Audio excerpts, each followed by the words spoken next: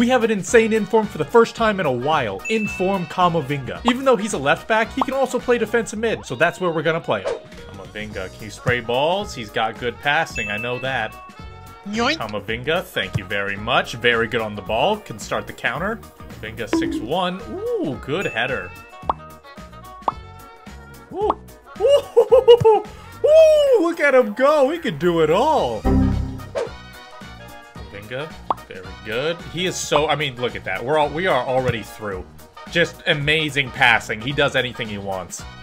Camavinga, find him. He's got the passing. We already know this. That's bad. I mean, I feel like he's that player that's never going to be standout, but he's just a solid 7 or 8 out of 10 every single game. I said it before, he's a quietly good card. He's never going to be your 10 out of 10 player, but he will put in a good performance every single game. And he's currently 400k, however, I expect him to go down once Team of the Season is in full swing.